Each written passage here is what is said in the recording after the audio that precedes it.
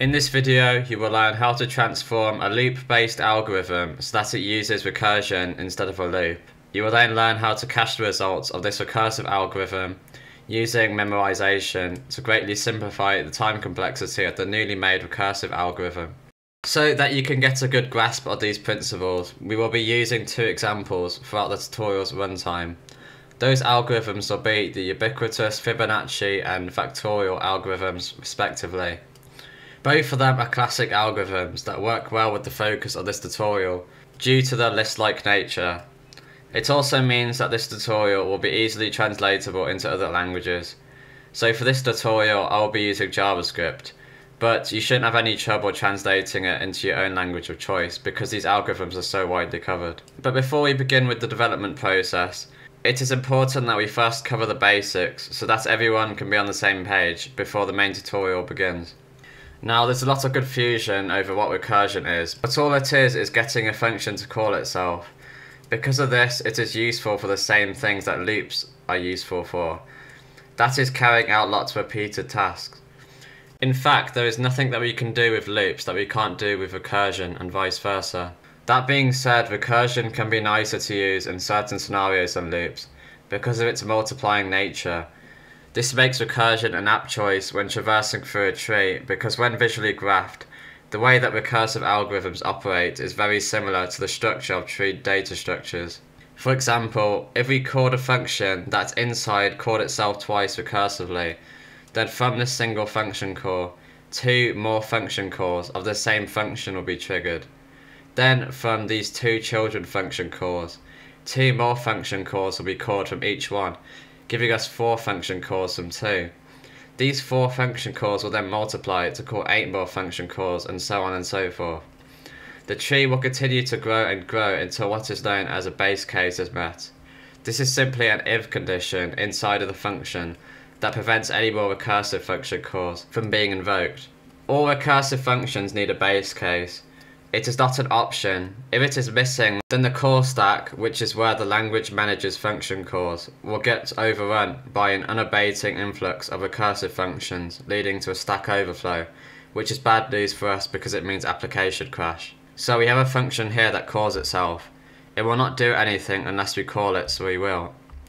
We have just caused a stack overflow for the aforementioned reasons. This function will be called and called with no end in sight until our application crashes from not being able to handle this many functions being called at the same time. The solution, as previously stated, is to include a base case. To do this, we will create a variable that will be incremented on each function call, but before the function calls itself.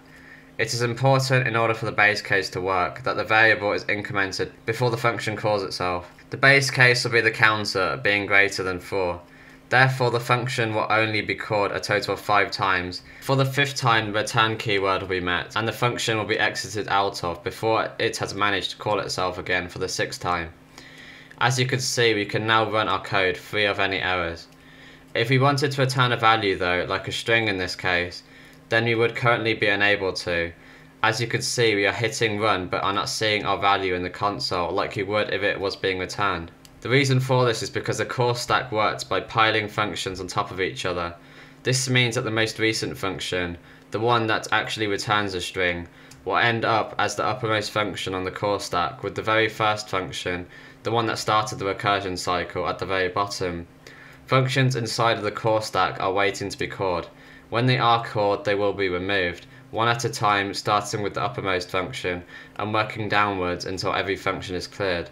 So whilst this uppermost function may return a value, its value is soon negated because it is the first one to be wiped off the call stack along with its value before all of the other functions are called. Because the uppermost and final function is the only one that returns a value, when we get to the bottom function there is nothing to return, and so ultimately nothing is returned to the console.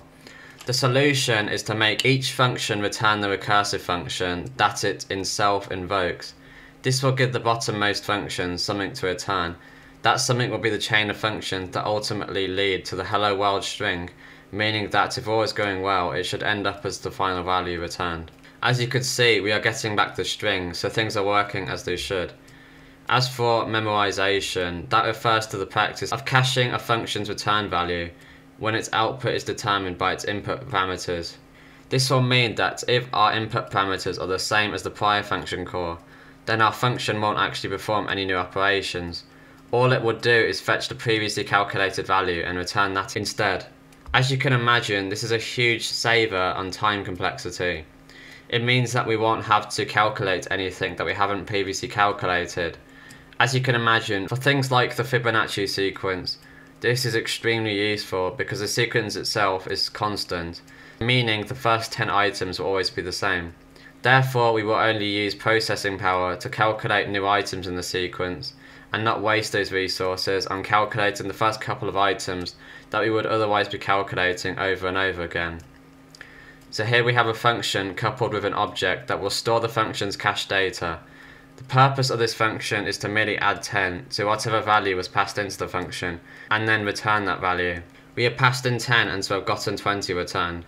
This particular 10 plus 10 calculation will only occur on the first time that I run this function.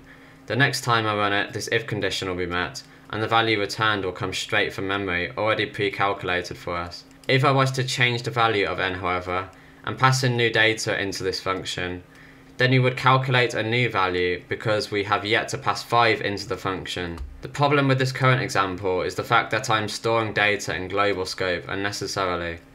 This is bad practice because global scope should only be used when it is really necessary to do so, which it isn't here. The solution is to use a JavaScript closure. Closures in JavaScript allow us to make global scope data private. We have obviously made some changes, but as you can see, things are still working fine like they were before. For starters, memoization is now no longer a function. It is a variable that is assigned to a function. It is important that we write the function as we do, wrapped in parentheses and with a pair of parentheses at the end.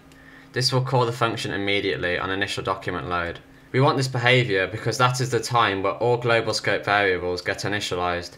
If this function wasn't initialized on initial document load, then it would cease to behave like a JavaScript closure. So on initial document load, this anonymous function will be called. Cache will be initialized and the return keyword will be met. This keyword will assign this nested function to the value of the memoization constant. Therefore, when we call memoization here, we are actually calling the nested function, not this parent function. The special thing about it is that this nested function can have access to data declared inside of this parent function when no other parts of the application can. Thus, a closure has been made. With theory out of the way, it is time to begin working on the algorithms. We will start with the Fibonacci sequence. The first version will be made using a standard loop, without recursion or memoization. You could think of this as the iterative method. It is the most common way of creating the algorithm. With theory out of the way, it is time to begin working on the algorithms. We will start with the Fibonacci sequence. The first version will be made using a standard loop, without recursion or memoization. You could think of this as the iterative method. It is the most common way of creating the algorithm. Oh, by the way, if you are wondering what IDE I am currently using, it is called Replit. It is useful because it gives us a handy JavaScript console, easily accessible on the right of the screen. It also gives me an easy way to share code with others, in particular the code for this project, which the link to it will be posted in the description box below if you want to play around with it for yourself. We will write out the start of the Fibonacci sequence for reference. Remember, every number is the sum of the previous two numbers in the sequence. This n parameter will be the index of the number in the Fibonacci sequence that we want returned. These two are self-explanatory. The Fibonacci sequence will always start with these two values. We will ensure that they are returned if the user has requested them.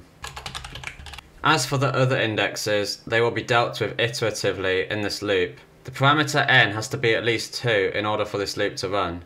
2 translates to the third item in the Fibonacci sequence, the first item that isn't covered by these two variables, hence why it is the first item to be generated via this loop.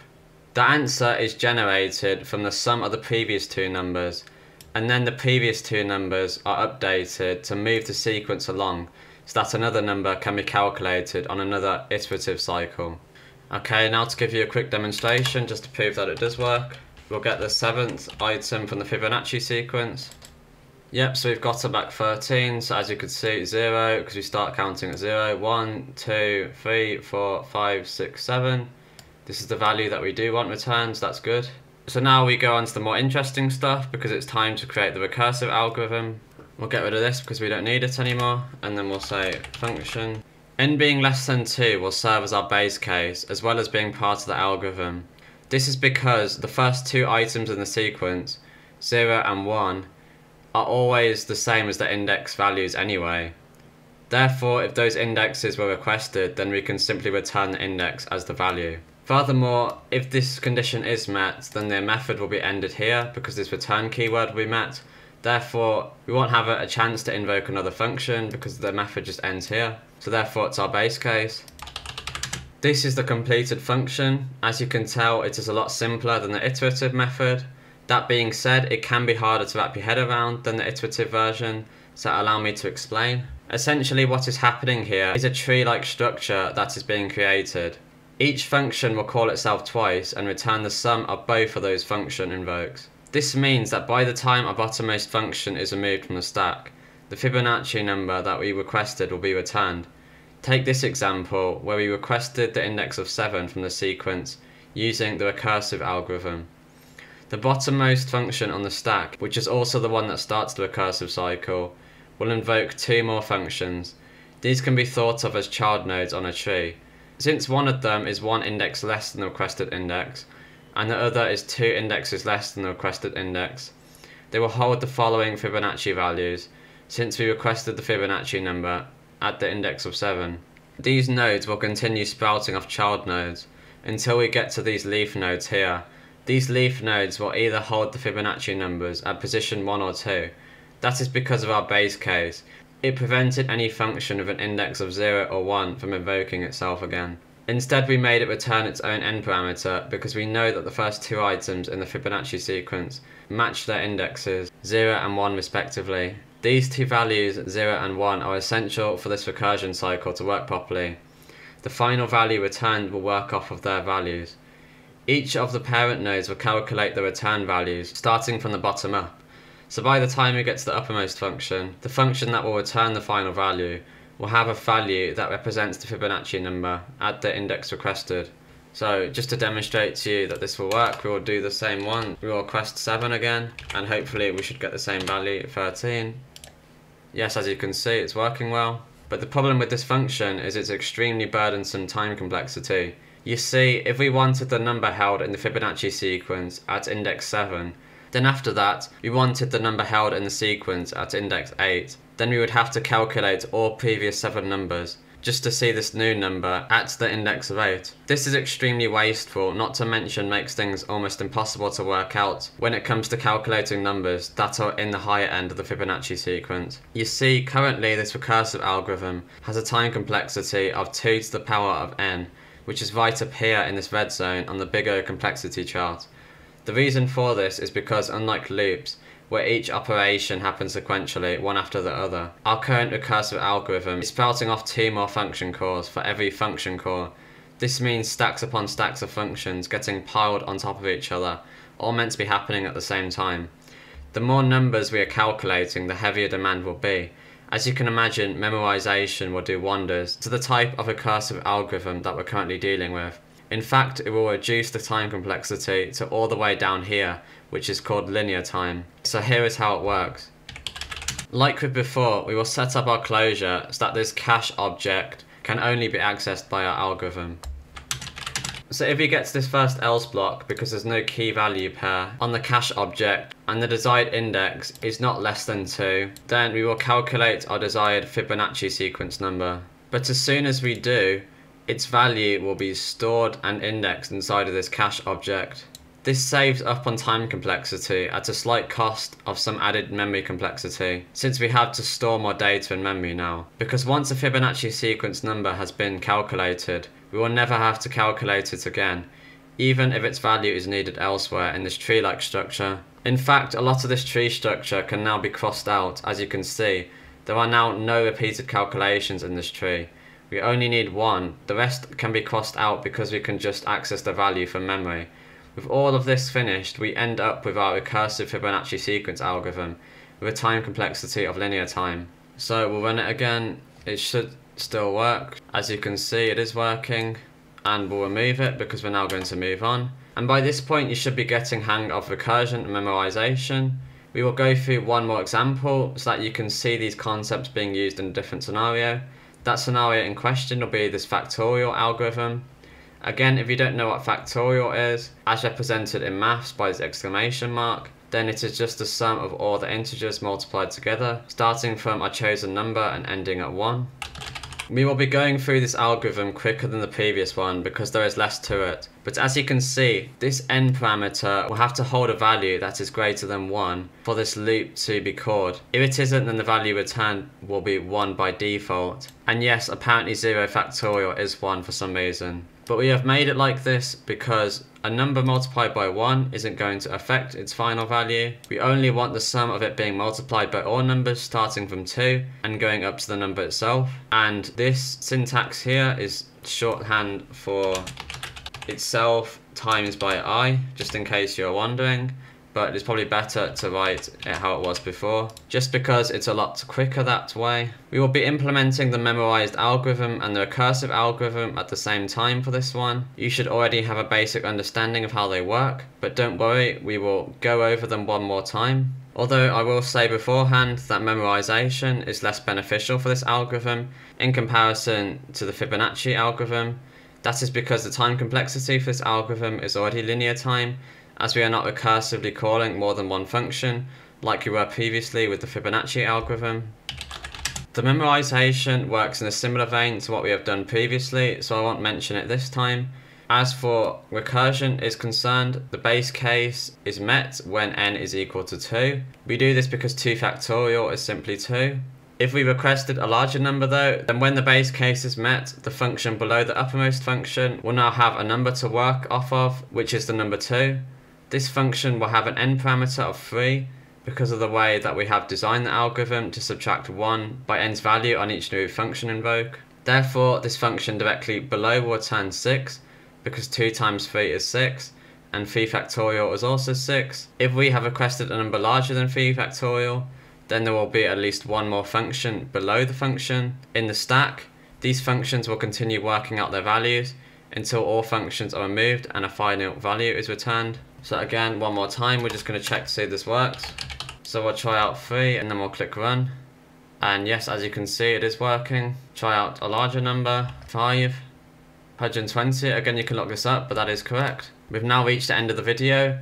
I hope that you have a clear understanding of how recursion and memorization, two very important topics, work. If you still don't understand or have any queries regarding the two algorithms that we have covered in this video, then please don't hesitate to post these comments down in the comments box below. It would be my pleasure to answer any questions that you might have. Likewise, you would be doing me a huge favour if you considered liking and subscribing. Any help that you would be able to give me would be greatly appreciated. Anyway, I hope that you have a great day and peace out.